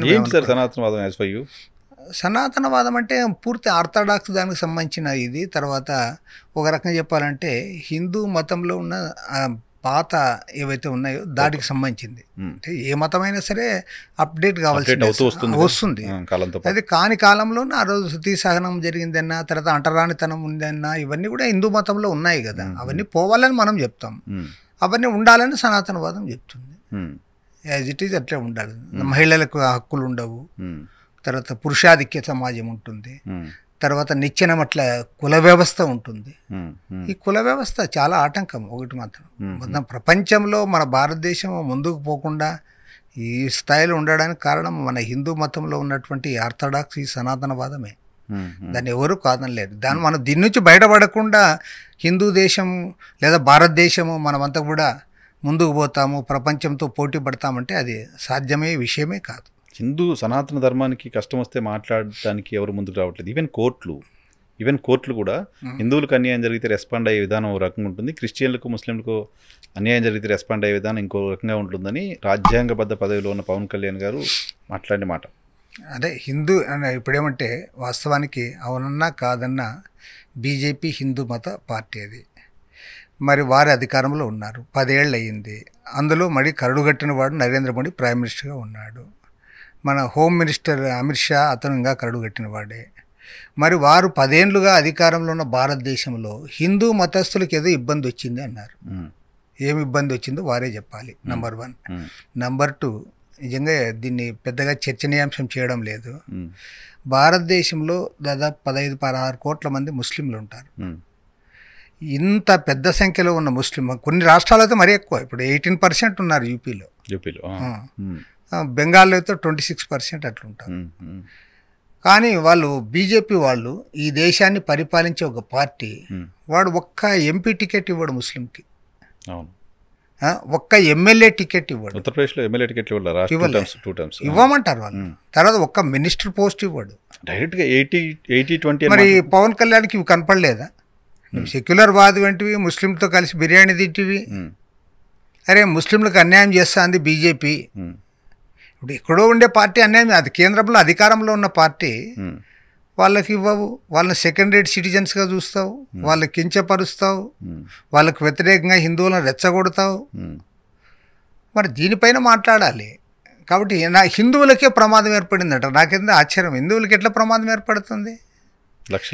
అది ఇప్పుడు ఓన్లీ ఎప్పుడో కాంగ్రెస్ గవర్నమెంట్లో బీజేపీ రూల్ చేస్తుంది, ఇంకా వాళ్ళే రూలింగ్ లో ఉన్నారు. తర్వాత వాళ్ళతో కలిసి మీరున్నారు. బట్ హిందువులకి ఎక్కడి నుంచి ప్రమాదం ఏర్పడింది? మీ నుంచి ఏర్పడింది. ఎట్లా అంటే మీరు హిందూ మతాన్ని కించపరుస్తున్నారు పరోక్షంగా. ఆ మతాన్ని మీరు ఉపయోగించుకొని రాజకీయంగా దాన్ని ఇప్పుడు బజార్లో పెట్టారు. లేకపోతే ఏ మతానికైనా కూడా నీకు బజార్లో ఉండాల్సిన పని ఏముంది? మతం అనేది వారి విశ్వాసము, అది వ్యక్తిగత విశ్వాసము, అది విత్ ఇన్ ద 4 walls ఉండాలి. నీకు నచ్చిన దాన్ని నీవు చేసుకో, తప్పే లేదు దాంట్లో. నీవు నచ్చిన టెంపుల్కి పో, చర్చికి పో, ఎక్కడన్నా పో, లేదంటే మసీదుకి పో, గురుద్వారాకు పో, నీకు ఆ స్వేచ్ఛ ఉండాలి తప్ప. సో ఇప్పుడు పవన్ కళ్యాణ్ సౌత్లో బీజేపీ ఫేస్గా సనాతన ధర్మం పేరుతో తీసుకొస్తుంది అనేది కమ్యూనిస్ట్ పార్టీల అభిప్రాయం, ఆలోచన. కమ్యూనిస్ట్ పార్టీ అని కాదు, అదేమన్నా ఉంటే అట్లా ఎక్స్పెక్ట్ చేస్తున్నాం. ఎందుకని ఆయన అన్ని భాషల్లో మాట్లాడము, తర్వాత అవసరం లేకపోయినా మన తమిళనాడు ఉప ముఖ్యమంత్రిని విమర్శించడము, ఇది చూస్తూ ఉంటే. ఎందుకంటే సౌత్ ఇండియాలో బీజేపీకి హోల్డ్ దొరకడం, వీళ్ళు ప్రజలు నార్త్ ఇండియాలో మాదిరి అంత దీనికి స్వాగతం చెప్పడంలే. ఎప్పుడన్నా ఏదో ఇట్లా డిఫెక్టర్స్ వల్లనో లేదంటే ఇట్లా అవకాశవాదుల్ని పక్కన వేసుకొని అది చేస్తామని చెప్తే వాళ్ళకి జనంలో బేస్ రావడంలే. ఇప్పుడు ఆంధ్రప్రదేశ్ దానికి ఉదాహరణ. ఆంధ్రప్రదేశ్లో బీజేపీకి వాళ్ళు సొంతంగా నిలబడితే వాళ్ళకి ఎక్కడ ఓట్లే వేయరు, 1000 ఓట్లు కూడా రావు. అది ఇప్పుడు టీడీపీతో కలిసింది కాబట్టి అక్కడ వచ్చింది. తర్వాత నేను కర్ణాటక ఎగ్జాంపుల్ కూడా చెప్తా. కర్ణాటకలో గాలి జనార్దన్ రెడ్డి అసలు నటోరియస్, 1000 కోట్ల రూపాయలు ప్రభుత్వ దాన్ని కొల్లగొట్టినోడు, అతను జైల్లో ఉన్నోడు, బీజేపీ నుంచి బయటకు పంపారు. ఇప్పుడు మళ్ళీ అతన్ని మొన్న తీసుకున్నారు. అంటే వాళ్ళు కండువా కప్పితే పవిత్రుడైపోతాడు, వాడు దూరం పెడితే వాడు ఇదైపోతాడు. ఇప్పుడు అట్లా వాళ్ళని పట్టుకొని మళ్ళీ ఇది చేసుకుంటున్నారు తప్పితే వాళ్ళకి స్ట్రాంగ్ ఇది రావడం. సో మీరేమైనా అనుకుంటున్నారు సార్? బయట రకరకాల చర్చ జరుగుతుంది, పవన్ కళ్యాణ్ తమ పార్టీని బీజేపీలో విలీనం చేస్తారు అనే ఒక చర్చ జరుగుతుంది. అటువంటి పాసిబిలిటీ ఏమైనా ఊహిస్తున్నారా? చేయకపోవచ్చు. యాక్చువల్గా పవన్ కళ్యాణ్ ఆ విషయంలో గట్టిగా నిలబడినాడు కూడా. అప్పుడు అమిత్ షాని పిలిపించి జనసేన పార్టీని తన దాంట్లో విలీనం చేయమన్నప్పుడు అప్పుడు నిజంగా జనసేన పార్టీకి ఎమ్మెల్యేలు లేరు, ఎవరు లేరు. అప్పుడు కూడా ఆయన విలీనం చేయలే. తర్వాత ఇప్పుడు జనసేన పార్టీ అంటే ఆంధ్ర రాష్ట్రంలో దానికి 2 ఎంపీ సీట్లు ఉన్నాయి, 20 మందికి పైగా ఎమ్మెల్యేలు ఉన్నారు, వాళ్ళు 2 మంత్రులు ఉన్నారు, 3 మంత్రులు, పవన్ కళ్యాణ్ గారితో 3, ఆయనతో పాటు ఈయన కాకుండా 2, ఈయనతో పాటు 3 ఉన్నారు కదా ఆటోమేటిక్గా. కాబట్టి ఏమంటే ఆయన చేస్తాడని నేనైతే అనుకోవడం లేదు. తర్వాత ఇంకోటి అంటే బేసికలీ ఆయన సెక్యులర్ బాధే. ఏదో అవకాశవాదంతో సనాతనవాదం అజెండా ఎత్తుకుండొచ్చు, కానీ అది ఆర్ఎస్ఎస్ అజెండా, అది జనసేన పార్టీ అజెండానే కాదు. ఏమంటే జనసేన పార్టీ వాళ్ళు మంచోళ్ళు, వాళ్ళ నాయకుడు ఏం చెప్పినా ఊరికే ఉంటారు. వాళ్ళు కొంతమంది చప్పట్లు కొడతారు, కొంతమంది ఊరికే ఉంటారు అంతే. లేకపోతే జనసేన పార్టీ ఏంటి, అది సెక్యులర్ ప్రాంతీయ పార్టీ, అది అంతేగాని అది పార్టీ అధ్యక్షుడు స్టాండ్ మార్చుకుని ఉండొచ్చు. ఆయన మార్చుకునే వాళ్ళ పార్టీలో డిస్కస్ చేయాలి కదా, నువ్వు కనీసం వాళ్ళ పార్టీ వాళ్ళకన్నా చెప్పాలి కదా. పార్టీలో చర్చించి నిర్ణయాలు తీసుకునే ఓకే, కనీసం వాళ్ళ పార్టీ వాళ్ళకి ముందని చెప్పాలి కదా, అదే మనం ఇట్లా మారుదామని. కాబట్టి ఆయన బీజేపీలో కలిపితే ఇంకా ఆయన అవుట్, దాంట్లో అది మాత్రం గ్యారంటీ చెప్తా. బీజేపీలో కలిస్తే దాంట్లో ఏమి ఉండదు. ఇంకా ఇప్పుడు ఇచ్చే ఆ గౌరవం కూడా వాళ్ళు ఇవ్వరు. బీజేపీలో కలవకుండా ఆయన సపరేట్ ఐడెంటిటీ కాపాడుకుంటున్నాడు కాబట్టి ఆయనకి బీజేపీ వాళ్ళు కూడా కొద్ది గౌరవిస్తున్నారు. హిందుత్వ ఎజెండానో లేకపోతే హిందూ ఐడియాలజీనో తీసుకెళ్లే పార్టీలు ఈ దేశంలో భారతీయ జనతా పార్టీ తప్ప ఇంకోటి ఉండకూడదు అనేది భారతీయ జనతా పార్టీ విధానంగా కనపడుతుంది. ఎందుకంటే శివసేనని ఖతం చేశారు. సో ఆ ఐడియాలజీతో ఉన్న పార్టీలు మిగతా ఏవి సస్టైన్ కాకూడదు అనేది వాళ్ళ ఆలోచన కనపడుతుంది. ఇప్పుడు పవన్ కళ్యాణ్ హిందుత్వ ఎజెండా పేరుతో ఇంకో పార్టీ పెట్టుకుంటా అంటే ఊరుకుంటుందా బీజేపీ? ఇట్లా పవన్ కళ్యాణ్ హిందుత్వ అజెండా కాదు కదా అని ఓపెన్గా ఆయన మాట్లాడుతుంటే కాదని అలా ఎందుకు కాదని పదే అంటున్నానంటే ఆయన గతంలో ఇట్లాంటివి అనేక సార్లు మాట్లాడాడు అంటున్నారు. అదే ఏదో గతంలో అంటే ఎప్పుడు 20 ఏళ్ల క్రితం కాదు కదా, ఆయనంతా ఇటీవల కాలంలోనే ఈవెన్ ఎలక్షన్ టైంలో కూడా ఆయన మాట్లాడాడు. ఎలక్షన్ టైంలో ఒక మీటింగ్లోనే చెప్పాడు, నేను ఇది నన్ను కులం అంటారు, నాకు మతం అంటారు, నాకు కులం లేదు మతం లేదు, నా కూతురు ఎవరో కాదు క్రిస్టియన్ అని చెప్పాడు. తర్వాత అది మళ్ళీ ప్రూవ్ చేశాడు కూడా ఆడ తిరుపతిలో పోయి. యాక్చువల్గా ఆమె సంతకం అవసరం లేదంట, ఆమె మైనర్ కాబట్టి అవసరం లేదంట. ఆయన కూడా తీసుకుపోయాడు, ఎందుకంటే అది అందరికీ అర్థం కావాలని తెలియడానికి. అదే ఆయన సెక్యులర్ అని మేము కూడా నమ్ముతున్నాం. ఆయన సనాతనవాదం అని అంత గట్టిగా చెప్పినా కూడా ఆయనకు స్టేట్మెంట్ ఖండిస్తున్నాం తప్ప, but Pawan Kalyan is secular అని మేము అంటాం. ఆయన వాయిస్ పైన మీకు అభ్యంతరం ఉంది తప్ప ఆయన మీద లేదు. ఎందుకంటే ఆయన సెక్యులర్ కాబట్టి. ఆయనకు తెలియకుండానే ఆయన సెక్యులర్. లేదు, ఆయనకు తెలిసే సెక్యులర్. ఆయనకు తెలిసిన సనాతన ధర్మం కోసం ప్రాణిస్తా అంటున్నాడు సార్. అదే అది మాట్లాడాడు. అవసరమైతే రాజకీయంగా నేను నష్టపోయే కూడా సిద్ధమన్నాడు అన్నాడు. కానీ మీరు అదే దాంట్లో అవతల చెప్తే, సో మీరు చెప్తున్న ప్రకారం పెద్ద సీరియస్ గా తీసుకోవాల్సిన అవసరం లేదు. 100% సింపుల్ గా. Very simple. నేను అది మాత్రం చెప్తాను. ఎందుకు చెప్తానంటే ఆయన కానీ ఆయన కుటుంబం కానీ వాళ్ళు సెక్యులర్, ఆయన పార్టీ సెక్యులర్. తర్వాత ఆయన కూడా గతంలో చెప్పిన స్టేట్మెంట్లు కానీ, ఈవెన్ తిరుపతిలో ఆయన కూతురుని తీసుకొని పోయి సంతకం చేయించడం కానీ, దాన్ని బట్టి కూడా ఆయన సెక్యులర్ అని అంట. కానీ మా చిన్నప్పటి నుంచి ప్రతి క్షణం మా ఇంట్లో జై శ్రీరామ్ అనే పదం ధ్వనిస్తూ ఉండేదని చెప్తున్నారు ఆయన. ఎందుకులే ఆయన గురించి పాపం. మీతో కలిసి పనిచేశారు కూడా కమ్యూనిస్ట్ పార్టీ. అదే అందుకే నేను చెప్తాను.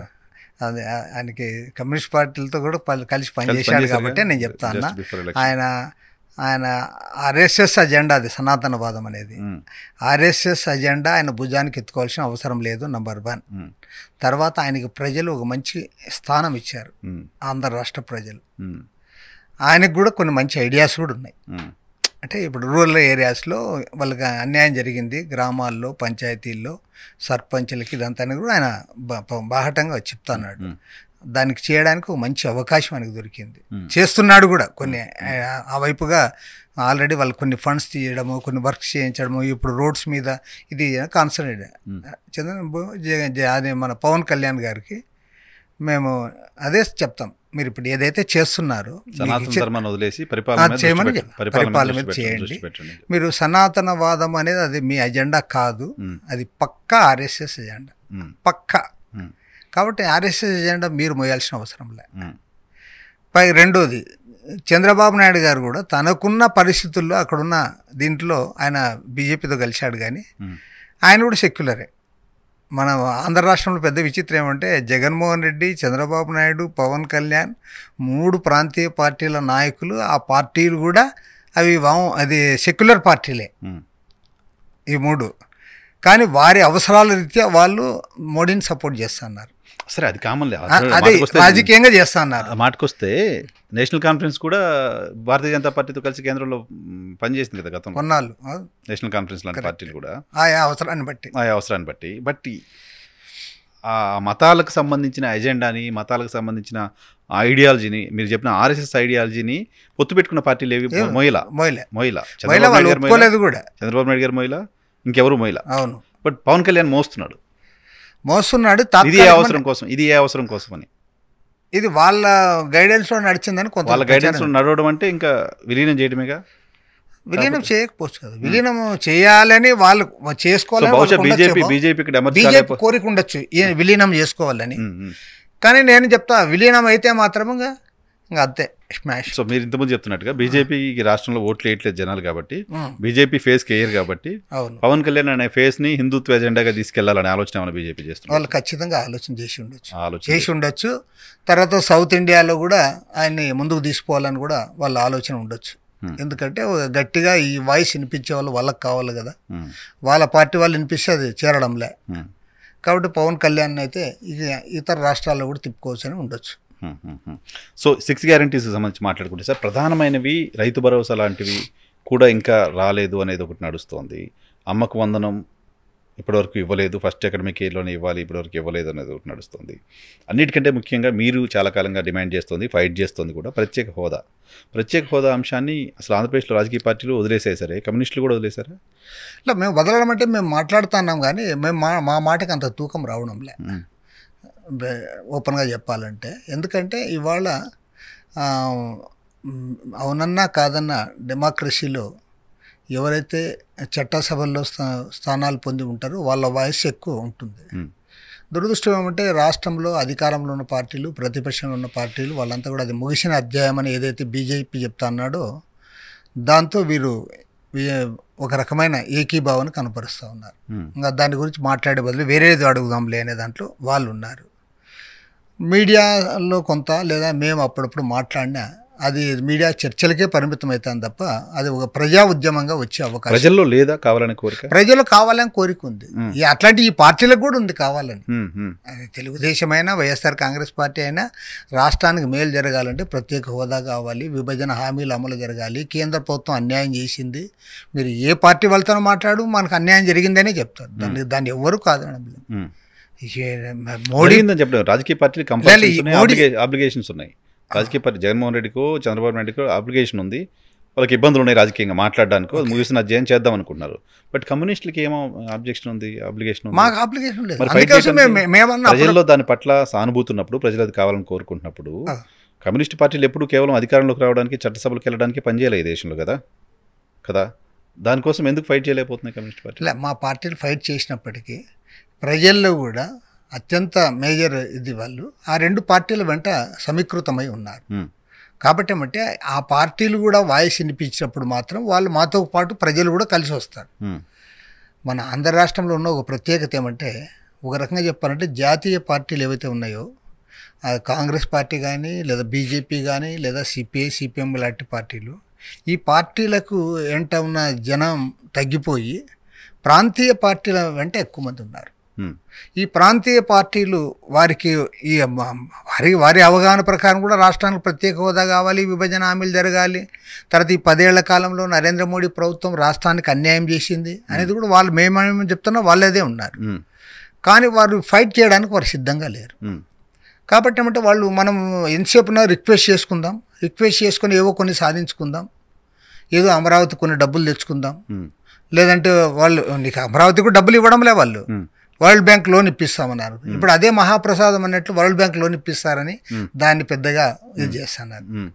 నీకు వరల్డ్ బ్యాంక్ లోను నేనంట అంటే ఎప్పుడు చెప్పలే కానీ చెప్తా, వరల్డ్ బ్యాంక్ లోన్కి పెద్ద కేంద్రం రికమెండేషన్ కూడా అక్కర్లే, చంద్రబాబు నాయుడు చేసుకోగలదు. గతంలో చేశారు అదే రాష్ట్ర ప్రభుత్వాలు చంద్రబాబు నాయుడుకి వరల్డ్ బ్యాంక్ అట్లా వాళ్ళతో ఆయనకున్న గుడ్ విల్ ఆయనకు ఉంది కదా అలాంటి సంస్థలతో. కాబట్టి అదేదో పెద్ద వాళ్ళు మెహర్బానీ అయినట్లు అది పార్లమెంట్ లో ఆమె ప్రకటించిన తర్వాత మళ్ళీ వరల్డ్ బ్యాంక్ లోన్ అనడము. ఇప్పుడు నీకు సెంట్రల్ గవర్నమెంట్ కనీసం వాళ్ళు 15,000 కోట్లు ఇవ్వకపోయినా మేము ఒక 10,000 కోట్లు ఇస్తున్నాం, కావాల్సింటే మీరు ఇంకో 15,000 కోట్లు అక్కడ తెచ్చుకోండి అని అంటే దానికి కొద్దిగా అర్థం అని ఉండేది. వాళ్ళేమి ఇవ్వరు, వరల్డ్ బ్యాంక్లో లోన్ ఇస్తారని దాన్ని ఏదో కేంద్ర ప్రభుత్వం ఇచ్చిన నజరానా మాదిరి వాళ్ళు ప్రచారం. మీకేమనిపిస్తుంది రామకృష్ణ? నాకు అర్థం కాని పాయింట్ ఏంటంటే, మీరు చెప్తున్న దాంట్లో డెవలప్ అయింది, కేంద్రం రాష్ట్రానికి అమరావతికి కనీసం 100 కోట్ల రూపాయలు డబ్బులు ఇవ్వట్లా, అప్పు ఇప్పిస్తామని చెప్తుంది. ఈ దేశంలో ఉన్న 28 రాష్ట్రాలు అప్పులు తెచ్చుకునేటప్పుడు కేంద్రాన్ని అడిగి ఎవరి దగ్గర తెచ్చుకోవాలో చెప్పు. అన్ని రాష్ట్రాలు తెచ్చుకునే అప్పులు కేంద్ర బడ్జెట్లో పెట్టి నిర్మలా సీతారామన్ చదవదు కదా. ఈ ఒక్క బడ్జెట్ ఎందుకు చదివింది? స్టీల్ ప్లాంట్ అంశానికి సంబంధించి అప్లికేషన్ ఉంది, ప్రత్యేక హోదాకు సంబంధించి అప్లికేషన్ ఉంది. ఇన్ని ఇష్యూస్ అప్లికేషన్ పెట్టుకుని కూడా ఎందుకు భారతీయ జనతా పార్టీతో ఉంటున్నాయని చెప్పి అనుకుంటున్నారు? ఇంకేం కావాలని?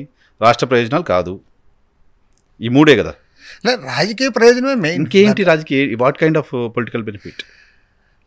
ఇప్పుడైతే ఆయన ఏం నిర్ణయం తీసుకున్నాడో తెలిసేది కాదు, కానీ అప్పుడు అధికారం లేనప్పుడు, ప్రతిపక్షంలో ఉన్నప్పుడు జగన్మోహన్ రెడ్డి పరిపాలన పోవాలి, తాము అధికారంలోకి రావాలి, తర్వాత ఆయన తీసుకుని పోయి జైల్లో పెట్టడము, ఇవన్నీ జరిగిన నేపథ్యంలో ఆయన బీజేపీతో చేతులు కలిపాడు. అంతకుముందు ఇప్పుడు బీజేపీ ప్రభుత్వం ఉంది అంటే చంద్రబాబు నాయుడు గారి కారణం అనే ఇంప్రెషన్ ఉంది కదా. అది వాస్తవం అయితే కాదు. వారు అట్లా అనుకోరు అని అట్లా బీజేపీ వాళ్ళు అనుకోవడంలే. అట్లా అనుకుని ఉంటే వాళ్ళే అనుకున్నా, ఎవరు చంద్రబాబు నాయుడు అనుకున్నా, బీజేపీ అనుకో మనకు నంబర్ కనపడుతుంది లేదు. అదే చెప్తున్నా. ఇప్పుడు నిజంగా కేంద్రంలో బీజేపీ అనే పార్టీ ఇతర ఎన్డీఏ కూటమి భాగస్వాములపైన ఆధారపడింది అని చెప్పుకోవడానికి కూడా వారికి ఇష్టంలే. దానికి ఒక్క మంత్రివర్గ కూర్పే ఉదాహరణ. మంత్రివర్గ కూర్పులో అటు జేడీయూకి కానీ, శివసేనకు కానీ, లేదా రామ్ విలాస్ పాస్వాన్ పార్టీకి సంబంధించిన చిరాగ్ పాస్వాన్ వాళ్ళ పార్టీకి కానీ, లేదా తెలుగుదేశానికి కానీ వారు కీలకమైన పదవులు ఏమీ ఇవ్వలే. వాళ్ళు ఇవ్వరు సార్. ఎలా ఎందుకు ఇవ్వలే అని నేను అడుగుతాను. నిజంగా చెప్పిన వాళ్ళకి యాక్చువల్గా 2024 పార్లమెంట్ ఎన్నికల్లో 60 సీట్లు వాళ్ళకి తగ్గిపోయినాయి. వీళ్ళపైన ఆధారపడి గవర్నమెంట్ వచ్చింది. మొదట మీడియా కూడా మీరు ఫోటోలు చూడండి, ఈవెన్ ప్రింట్ మీడియాలో కూడా మోడీ గారు, నితీష్ కుమార్, చంద్రబాబు నాయుడు ముగ్గురు ఫోటోలతో వచ్చినాయి. కానీ మంత్రివర్గ కూర్పులో వీళ్ళకి ప్రాధాన్యత ఇవ్వలే. ఆ పౌర విమానయానము అది ఏముంటుంది పౌరులకు సంబంధం లేదు, ఏం పౌరులకు సంబంధం లేని పౌర విమానయానము. తర్వాత ఇంకోటి ఏదో మెజారిటీ పౌరులకు సంబంధం, అదే సహాయ మంత్రి పదవి, వాళ్ళకి జేడీయూ వాళ్ళకి కూడా ఇంకా ముందు కూడా అదే ఇచ్చింది. 2019 పౌర విమానయానానికి ఇచ్చింది. ఎప్పుడు 2019 అశోక్ గజపతిరాజు గారు చేసింది కూడా అదే కదా. అశోక్ గజపతిరాజు ఇంకొక ఉన్నారు కదా అప్పుడు, పౌర విమానయానం ఆయన ఉన్నాడు. తర్వాత మన సుజనా చౌదరి గారు మినిస్టర్ ఫర్ ఏమంటారు క్యాబినెట్ కాదు ఆయన. వారు అది అప్పుడు ఇచ్చారు. ఇప్పుడు ఇంకా తగ్గినా కూడా అదే అంతే. కాబట్టి ఏమంటే వీళ్ళని పెద్దగా వాళ్ళు ఇచ్చేయడం లేదు. తర్వాత ఇంకోటి ఏమంటే చంద్రబాబు నాయుడు లేకపోతే ఏదో గవర్నమెంట్ అతలాకుతలం అవుతుంది అన్నట్లు కొంతమంది మాట్లాడదాం, అది కరెక్ట్ కాదు. చంద్రబాబు లేకపోయినా మోడీకి ఇబ్బంది ఏం లేదు, ఏమి ఇబ్బంది లేదు. అవన్నీ సెట్ చేసుకొని వీళ్ళని అట్లా ఆడిస్తున్నారు.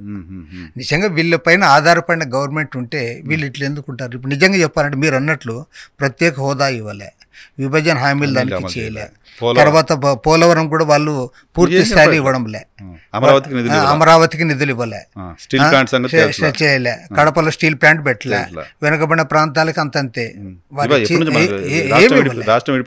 వాళ్ళు లాస్ట్కి ఏమి విశాఖ రైల్వే జోన్ కి పెద్దగా చేసింది ఏం లేదు, పెద్దగా చేసింది లేదు. చేస్తారని వాళ్ళు చేసింది ఏం లేదు అనుకోవాలా? ఈవెన్ మనం తెచ్చుకోవడంలో ఫెయిల్ అవుతున్నాం అనుకోవాలా? రెండు, వారు చేసింది ఏమీ లేదు, వీరు తెచ్చుకోవడంలో కూడా వీళ్ళ యొక్క ఒత్తిడి లేదు. ఒత్తిడి లేదు కదా. ఒత్తిడి ఉంటే అప్పుడే అది ఖచ్చితంగా కనపడుతుంది కదా. నీకు విశాఖ స్టీల్ ప్లాంట్ విషయంలో ఒక్క మాట వాళ్ళతో చెప్పించలేకపోయినారంటే, ఓకే ఇంత డిస్కషన్ జరిగిన తర్వాత వాళ్ళు ఇప్పటికి కూడా దాన్ని ప్రైవేటైజేషన్ చేయడానికి ప్రయత్నాలు చేస్తున్నారు తప్ప, అరే ఇంకెందుకు మళ్ళీ సతాయిస్తున్నారు మమ్మల్ని, 2 లక్షల కోట్ల రూపాయల ప్రాపర్టీ సెయిల్లో కలుపుకోండి సెయిల్ మునిగితే చంద్రబాబు నాయుడు గారు అదే చెప్పడం లేదు, దాన్ని బట్టి అర్థమవుతుంది. సార్ చివరిగా క్లోజ్ చేస్తూ చివరిగా మీ పైన వైఎస్ఆర్ కాంగ్రెస్ పార్టీ చాలా ఆరోపణలు చేస్తుంటుంది, మీ పైన చాలా ఆరోపణలు చేస్తుంటుంది సోషల్ మీడియాలో. మీరు తెలుగుదేశం పార్టీ వాయిస్ వినిపిస్తున్నారు అని. ఓకే, ఇప్పుడు అనరు, ఇంకెందుకు అంటారు వాళ్ళు? ఇప్పుడు వాళ్ళు అధికారంలో ఉన్నప్పుడు మేము సహజంగా గవర్నమెంట్ మాట్లాడతాం కాబట్టి, ఇప్పుడు ఏముంది, ఇప్పుడు ఈ గవర్నమెంట్ వచ్చింది కాబట్టి సహజంగా ఇప్పుడు వైఎస్ఆర్ కాంగ్రెస్ని జగన్ని పెద్దగా అనడానికి ఉండదు. ఎందుకంటే ఇది నాట్ పవర్. జగన్మోహన్ రెడ్డి గురించి చెప్పాలంటే ఒకటే చెప్తా, అంటే రాజకీయాలకు అతీతంగా ఒక మాట చెప్పమంటే, అతని పరిపాలనే అతన్ని ఇంటికి పంపింది అంతే, మేము కాదు ఇంటికి పంపిండేది. ఇంకొక మాట కూడా చెప్పాలంటే, అంటే పార్టీ తరమని కాకుండా అతను ఊరికే డెమోక్రటిక్గా ఫంక్షన్ చేసింటే రెండోసారి ఆయనకు ప్రజలు సంపూర్ణంగా అధికారం ఇచ్చింది. అతను అంతా అన్డెమోక్రటిక్గా వ్యవహరించి ఎవరిని రానివ్వకుండా, ఎవరితో అర్జీ కూడా తీసుకోకుండా, వాళ్ళ పార్టీ వాళ్ళని కూడా ఎవరు మాట్లాడకుండా చేస్తే దానికి ఇది చేశాడు అంతే. వాళ్ళు విమర్శించారంటే వాళ్ళు మా పైన విమర్శించడానికి ఏం లేవు కాబట్టి అప్పుడు అట్లా అన్నారు. ఇప్పుడు ఇంకా తెలుగుదేశం గవర్నమెంట్ ఉంది కాబట్టి సహజంగా ఈ గవర్నమెంట్ గురించి మేము చెప్పాల్సి వస్తుంది, మేము మాట్లాడతాం. ఇప్పుడు వీళ్ళు అంటారు, వీళ్ళు చూడు మళ్ళీ పోయి జగన్తో కలిశారని. వాళ్ళ వాయిస్ మారుతుంది తప్ప ప్రభుత్వాలను ప్రశ్నించడం అనేది మీ వాయిస్. మేము మారే సమస్య లేదు, మేము మారితే అసలు కమ్యూనిస్ట్ పార్టీకి విలువ ఉండదు. కొంత ఎక్స్ట్రీమ్ వెళ్ళి అంటే మిగతా కమ్యూనిస్ట్ పార్టీలకు సంబంధించిన నాయకులపైన ఎవరిపైన చేయలేనంత విమర్శలు మీ పైన చేసింది సోషల్ మీడియాలో చూస్తూ ఉంటాం. కొన్ని రామకృష్ణ గారి భుజాలపైన కమ్యూనిస్ట్ పార్టీ కండువా కాదు తెలుగుదేశం పార్టీ కండువా ఉంది. అది మరి కండువా ఎప్పుడు పడిపోయింది? కండువా ఉండింది, మంచిగా అన్నావు, మళ్ళీ ఇప్పుడు ఆ మాట అన్నాంలే కదా. మొన్న నేనేదో చెప్తే దాన్ని వాళ్ళు వైఎస్ఆర్ మీడియాలను ఫుల్గా తిప్పారు. చంద్రబాబు నాయుడు గారిని అడిగితే చంద్రబాబు నాయుడు గారి గురించి విమర్శిస్తే, అదేవిధంగా పవన్ కళ్యాణ్ది జగన్మోహన్ రెడ్డి తిరుపతికి పోకూడదని అన్నారు, డిక్లరేషన్ దాంట్లో ఎట్లా పోతాడు, ఆయన భార్య క్రిస్టియను అని ఒక తెలుగుదేశం నాయకుడు ఇచ్చాడు. నేను వెంటనే ఇచ్చా. నేనేమన్నానంటే, ఓకే మరి జగన్మోహన్ రెడ్డి భార్య క్రిస్టియన్ కాబట్టి ఆయన పోకూడదంటే, పవన్ కళ్యాణ్ భార్య కూడా క్రిస్టియన్ కదా, పవన్ కళ్యాణ్ ఎట్లా పోతాడు? క్రిస్టియన్ కూతురు వెంట పెట్టుకొని ఆయన నా భార్య క్రిస్టియన్ బాప్టిజం అయింది అన్నాడు, మరి ఆయన ఎట్లా పోతాడు అన్నాను. అది ఎక్కువ ప్రచారం వాళ్ళే చేశారు. కాబట్టి ఏమంటే మామూలే, అధికారంలో ఉన్నప్పుడు అంటారు తప్పితే ఇప్పుడు వాళ్ళు ఏమో అనకపోవచ్చు నన్ను. ఎందుకంటే ఇప్పుడు ఏమన్నా అంటే వీళ్ళు అనాలి. ఇంకా ఇప్పుడు మీకు వాళ్ళపైన ప్రేమ వస్తుంది, వీళ్ళకి కోపం వస్తుంది, ప్రశ్నిస్తూ ఉంటారుగా. అంతే, ఖచ్చితంగా ప్రశ్నిస్తాం. అందరూ ఇది ఎన్డీఏ కూటమి కాబట్టి ఐడియాలజికల్ కూడా దాని గురించి వ్యతిరేకించాలి. తర్వాత ఇప్పుడు చంద్రబాబు నాయుడు గారు సంబంధించామంటే, వ్యక్తిగతంగా ఎవరిని జగన్మోహన్ రెడ్డి గారిని మేము ఎవరిని మనము, కానీ చంద్రబాబు నాయుడు గారు అలివి కానీ వాగ్దానాలు చేశాడు. అలివిగాని వాగ్దానాలు చేసావు, అధికారంలోకి వచ్చావు, అధికారంలోకి వచ్చినది ఇప్పుడు భయం అవుతుంది, బడ్జెట్ చూసా అంతే అంటావు. నీవు తెలియని వాడు అట్లా అంటే దానికి అర్థం ఉంది. యువర్ సీనియర్ పాలిటీషియన్, అన్ని విషయాలు తెలిసిన వాడివి. నీవు ఇప్పుడు అధికారం వచ్చిన తర్వాత నేను చేయలేకపోతున్నానంటే ప్రజలు కూడా హర్షించారు. అంతే కదా. కాబట్టి ఏమంటే ప్రజలు ఆటోమేటిక్గా ప్రజల తరఫున ప్రశ్నించాల్సిన బాధ్యత మాకుంది కాబట్టి మేము ప్రశ్నిస్తాం, అడుగుతాం కూడా. అదేవిధంగా ఇప్పుడు స్టీల్ ప్లాంట్ విషయంలో కానీ, లేదంటే పోలవరం విషయంలో కానీ, ప్రత్యేకించి పోలవరం నిర్వాసితుల గురించి కేంద్ర ప్రభుత్వం మాట్లాడంలే, రాష్ట్ర ప్రభుత్వం మాట్లాడంలే. అది మీదని వాళ్ళు అంటారు, మీదని వీళ్ళు అంటున్నారు. అంతే. యాక్చువల్గా మేజర్ ఇష్యూ అది అక్కడ. యాక్చువల్ డ్యామ్ కాదు, డ్యామ్ కన్స్ట్రక్షన్ కాదు, ఓన్లీ నిర్వాసితులదే మేజర్. దాదాపు మోర్ దాన్ 30,000 crores వాళ్ళకి ఇవ్వాలి. తర్వాత ఎవ్రీ ఇయర్ వాళ్ళు జూలై వస్తానే, జూలై టు సెప్టెంబర్ వరకు వాళ్ళు పోయి పాపం ఇండ్లు వదిలిపెట్టి అంతే. అసలు గుట్టల మీద ఎక్కడ పడితే అక్కడ. నేను మొన్న పోయిన కుక్నూరు మండలం పోతే అసలు అందరు కూడా ఆటోల్లో ఏం దొరికితే అది అన్నీ వేసుకుని సామాన్లు వెళ్ళిపోతున్నారు, నీళ్ళు వస్తున్నాయి సార్ అని. కాబట్టి ఏమంటే వాళ్ళని నీవు పదే వాళ్ళని ఇబ్బందులకు గురి చేస్తాను. వాళ్ళ గురించి నువ్వు ఒక్క మాట మాట్లాడు.